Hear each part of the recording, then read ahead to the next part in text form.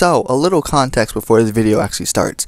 I recently got one of my non-anime watching friends to actually watch Attack on Titan for the first time, and she loved it. She liked it a lot, and I asked her, when she finished season 1, who was her favorite character so far. And she sent me a picture of Rico, and I literally stared at my phone for about 2 minutes straight, wondering who that was, and then I had a brain blast. Come on, think.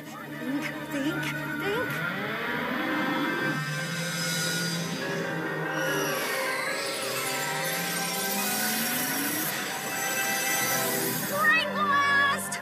You know what I mean? And then I thought to myself, where in the world is Rico?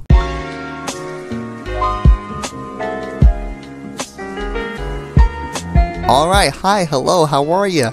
Welcome back to this underrated gem that is my channel. If you guys are new here, obviously like and comment and subscribe, all that good stuff. And today let's talk about where in the world Rico is.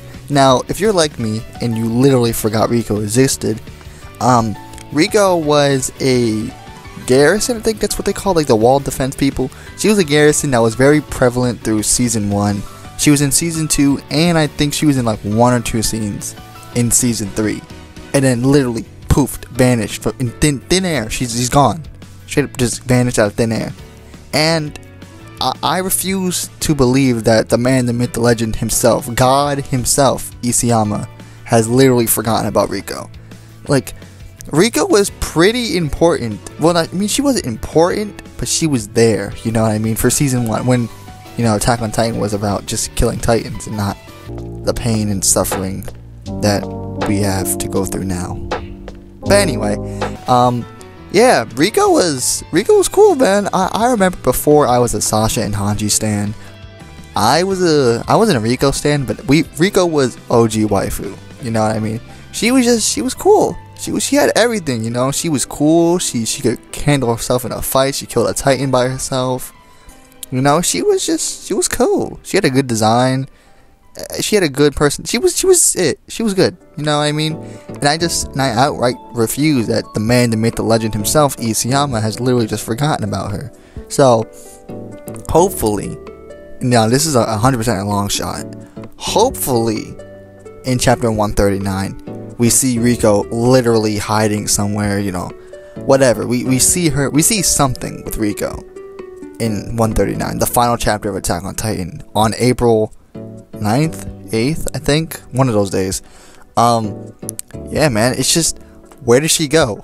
Wait, why does she evaporate in the thin air? Literally, the last time we ever see her in the manga and in the anime is the day before the scouts leave to go retake Shiganshina. Like, I think she just expresses that she's nervous about this plan. She didn't go with them. That's just keep in mind. She did not go with the scouts to Shiganshina. Okay? She just, was talking, I think she was talking to Erwin or somebody, saying that, she was just nervous about this plan.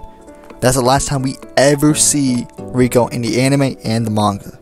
So, I don't know where she is. I hope she's safe wherever she is, to be honest. Being forgotten in Attack on Titan usually means you're alive. So, hey man, Rico stands, if you're still there, rise up. If you're not, I don't know what to tell you. But yeah, this is my video for today. If you guys did enjoy, click that like and that subscribe button. I have a chapter 138 discussion video coming sometime soon, I think. I don't know, whenever I can edit that video. It is spring break next week, or the week technically when you see this, I think, depending when I get this out. My spring break is pretty close, so I'll probably just spend a good amount of that just editing that video and things like that. So obviously, if you guys are new here, like, comment, subscribe, and I'm out. Peace.